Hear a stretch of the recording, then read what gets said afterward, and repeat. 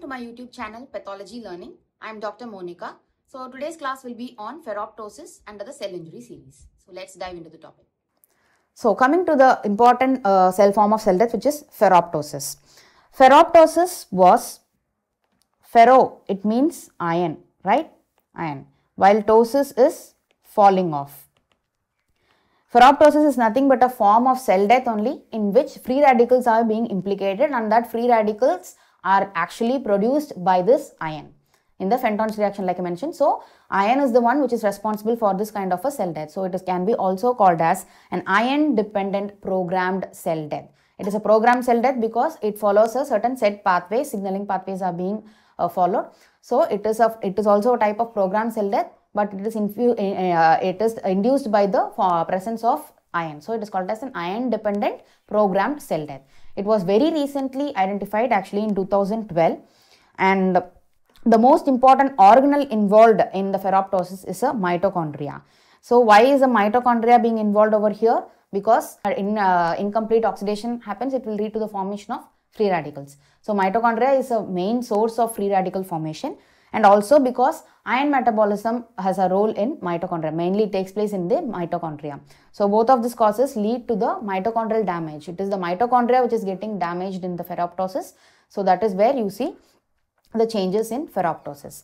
It is distinct from the other forms of cell death like necroptosis or apoptosis. It is neither necroptosis nor apoptosis because it differs from it both morphologically, biochemically and mechanically. Every other form it differs from them. So morphologically what happens is, in necrosis we know the cell size will be swollen. The cell will undergo cell swelling and the nucleus will be shrunken, pycnosis will happen and the membrane will be damaged. And in apoptosis we saw it was the cellular shrinkage. Nucleus also shrinks, which is the pycnosis or nucleochromatin condensation. And here again the membrane will not be damaged in apoptosis, right? So in ferroptosis what happens is the cell size will be normal. This nucleus will again be normal and the membrane is intact. None of the changes in necrosis upon apoptosis happens here. Everything is normal. Only mitochondria will show damage, and that can be seen electron microscopically. That is ultrastructurally only we can see the changes that is present in the mitochondria. So what happens in the mitochondria? First thing is the number of cristae present in the mitochondria will either be decreased or it will be absent. So number of cristae gets decreased. Then the mitochondrial outer membrane gets ruptured, and the membrane, the outer mitochondrial membrane, will have an increased number of mitochondrial density. It will become thicker and denser. Okay, that thing. And the mitochondria itself will shrink in size. So smaller mitochondria will be present.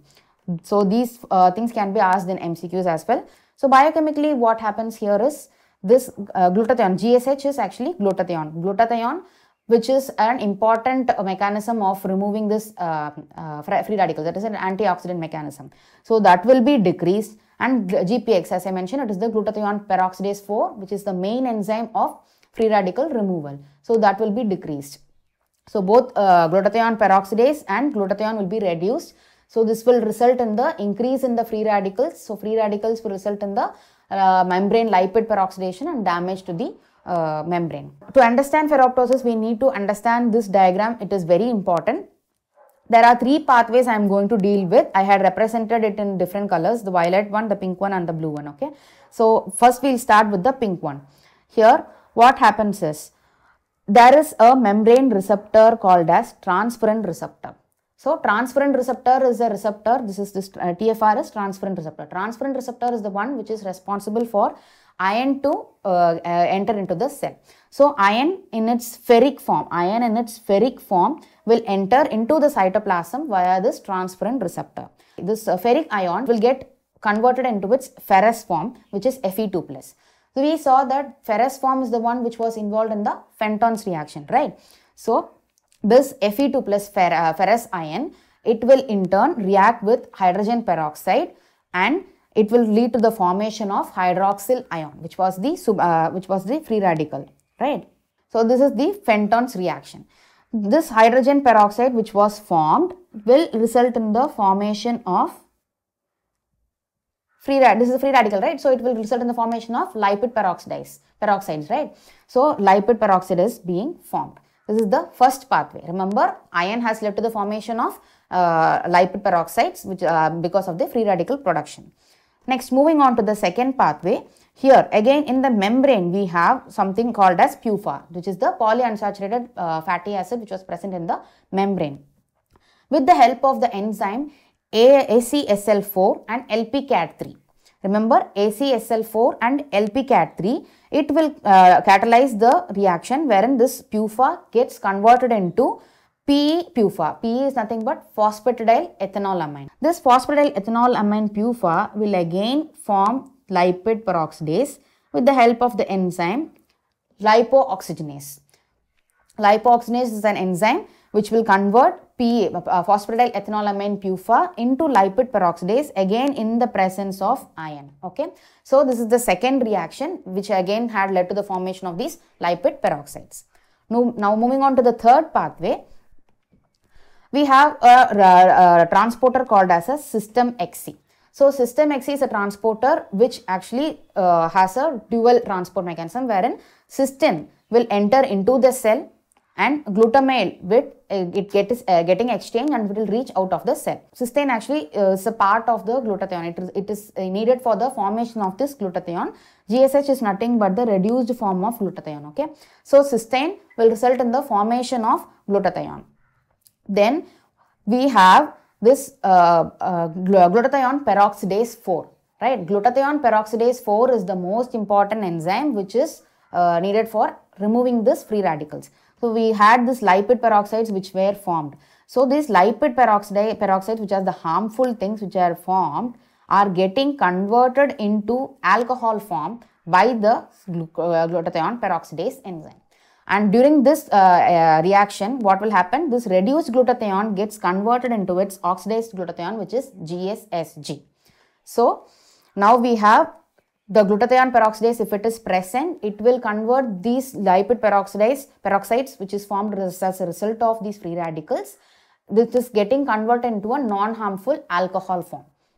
Okay, so let me explain this once again. We had three pathways. The first pathway in which iron enters through transferrin receptor, then it gets converted, ferric ion gets converted into its ferrous form. The ferrous form in the form of Fenton reaction, it will lead to the production of the free radical hydroxyl ion.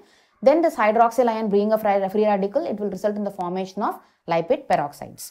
Then the second pathway we saw the membrane PUFA, which is the polyunsaturated fatty acids, which will react in the presence of the free radicals. It will actually get converted into phosphatidyl ethanolamine PUFA in the presence of catalyzed by the enzyme LPCAT3 and ACSL4. So this phosphatidyl ethanolamine PUFA will in turn get converted into lipid peroxidase with the help of LOX enzyme, which is the lipooxygenase, in the presence of iron. So the second mechanism is done. This again had resulted in the formation of this lipid peroxides. The third mechanism was the transporter which resulted in the entry of cysteine and exit of glutamate. Cysteine is incorporated in the formation of glutathione. This glutathione it will get converted into its oxidized form of glutathione, which is GSSG, and during this reaction the glutathione peroxidase enzyme GPX4, which was catalyzing this reaction, it will also convert the lipid peroxides which were formed because of the free radicals. It will get converted into its non-harmful form, which is the alcohol. Lipid alcohols will be formed. So this glutathione peroxidase is the most important enzyme over here, right? So what is the result of this formation of lipid peroxides? These lipid peroxides will actually result in the form of cell death called as ferroptosis. Whenever these lipid peroxides are accumulating, it will result in the formation of the cell death called as ferroptosis. So what we need to understand from this diagram is that we have many targets which can be blocked. So these can either result in the increase in a ferroptosis or a decrease in the ferroptosis. So let us see that now. I am blocking this system XC. So what is the system XC? The transporter, right? So system XC is blocked by this drugs like erastin and sulfasalazine. So whenever I block this transporter, what happens? Cysteine cannot enter the cell. When cysteine is not entering into the cell, glutathione cannot be formed. If glutathione is not formed, glutathione peroxidase will not be able to convert lipid peroxides into lipid alcohol. So what will in turn happen? Lipid peroxides will be increased in number. So this lipid peroxides will actually increase the ferroptosis, right? So whenever system Xe is blocked, it will lead to ferroptosis, right? Next, the second target I would like to highlight here is the GPX4 itself, the glutathione peroxide 4 itself. If I either inhibit or inactivate or degrade this enzyme, what will happen? Again, lipid peroxides cannot be converted into lipid alcohols. So lipid peroxides will lead to ferroptosis. So this again will result in ferroptosis. So what are the drugs which can inhibit this glutathione peroxides? It is RSL3, which is RAS selective lethal molecule 3. So RSL3, Fin56 and FinO2. So all these three can inhibit this glutathione peroxidase, and that will result in an increase in the ferroptosis. So moving on to the next example here, I can block this enzyme, right? ACSL4 LPCAT3, the enzyme which catalyzes the formation of lipid peroxides. If I am blocking this enzyme with drugs like vitamin E, ferrostatin 1 or liproxstatin 1. So whenever this is getting inhibited, what will happen? This reaction cannot happen. So lipid peroxides will not be produced. So this is actually decreasing ferroptosis. Agreed? So ferroptosis is decreased over here. The fourth one I need to explain here is this transferrin receptor. If I am blocking this transferrin receptor, the uptake of iron will not be there into the cell. So when uptake of iron is not there, Fenton reaction will not happen, then lipid peroxides will not happen. So it means ferroptosis will not happen. So this mechanism will actually decrease ferroptosis. So how am I going to block this transferrin receptor? I am going to chelate the iron. Iron chelating agents like desferoxamine can be given, which can chelate the iron, preventing it from entering into the cell, right? So this is a very, very important, I am stressing it again and again because it is one of the most important and newly recognized form of cell death. Multiple MCQs are being expected from this diagram itself in the upcoming exams. So let me summarize it for you here. Increase in ferroptosis was when we had inhibited the system Xe, right? System Xe was the transporter in which cysteine and glutamate were involved, right? Exchange of cysteine and glutamate happened. So the system Xe is inhibited, so ferroptosis will be increased. Same thing for RSL3, this is actually inhibiting the GPX4 enzyme, while Fin56 and FinO2, these will actually degrade the GPX4 enzyme. So all of this will result in the increase in the lipid peroxides. This again will result in ferroptosis. So to the left of the diagram, we saw two pathways, ferrostatin 1, liproxstatin 1 and vitamin E. These were actually inhibiting the ACSL4 enzyme and the LPCAT3 enzyme. So PUFA was not getting converted into the lipid peroxides. So ferroptosis will be decreased over here.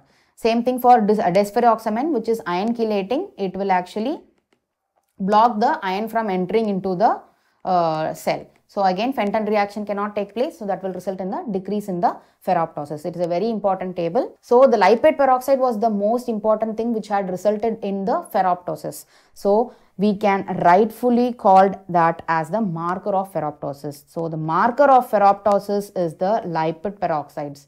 By measuring the number of lipid peroxides, we can know the state of ferroptosis in the cell. So this is a very important question. The marker of ferroptosis is lipid peroxides, while the master regulator of ferroptosis, because all of this will not happen when GPX4 is present, right?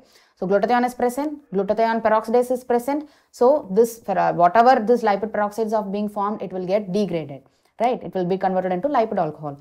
So GPX4 is the master regulator of this ferroptosis. So these two are again important questions.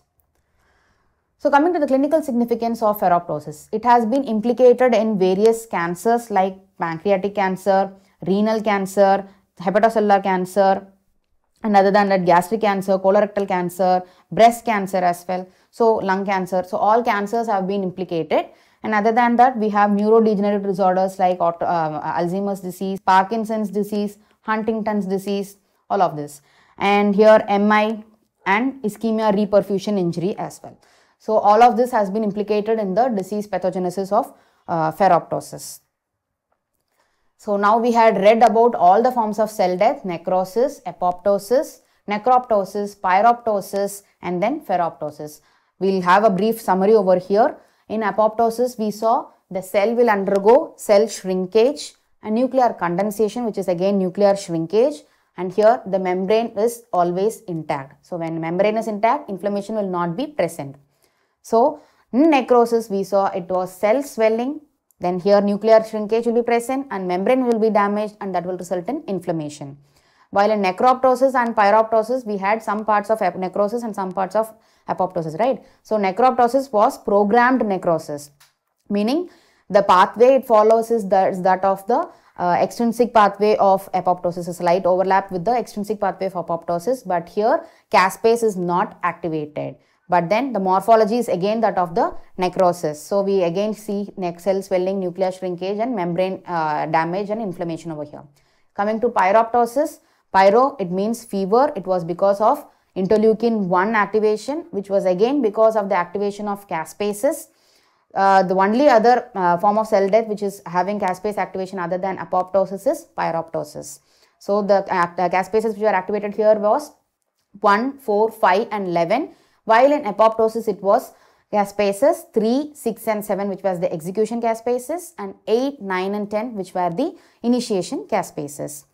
And again pyroptosis led to the morphology of the necrosis only. So again here cell swelling, nuclear shrinkage, membrane damage and inflammation will be present. Coming to ferroptosis, the very distinct form wherein the cell size is normal, the membrane is intact, the nucleus is normal. Only thing which we see here is the mitochondrial damage. In mitochondrial damage, we saw the 4 ultrastructural findings: loss of microcrystae, then the outer mitochondrial membrane rupture, then increase in the mitochondrial density of the membrane, and then lastly we can see about this mechanism of action. In apoptosis, it was caspase activation, while in necroptosis, it was this RIP3 kinase activation, this ripoptosome formation, right? So that was the most important step. In pyroptosis, like I told, the caspases which were involved, different from that of the apoptosis. In ferroptosis, it was the free radical injury, formation of the lipid peroxidase, which were actually inhibited by the glutathione peroxidase 4 enzyme. So lipid peroxide was the marker for ferroptosis, and glutathione peroxidase 4 is the master regulator of ferroptosis. So one other thing is programmed cell death. I was telling, programmed cell death is nothing but whenever there are multiple signaling pathways or regulated genes which are regulating a certain form of cell death, we call it as programmed cell death. So what are the programmed cell death we know of? Apoptosis, necroptosis, pyroptosis and ferroptosis. Other than necrosis, all of these were programmed cell death only. Thank you. In the next class, we will be seeing about another important topic, which is autophagy. If you like my content, consider subscribing, and we will meet in the next class. Thank you.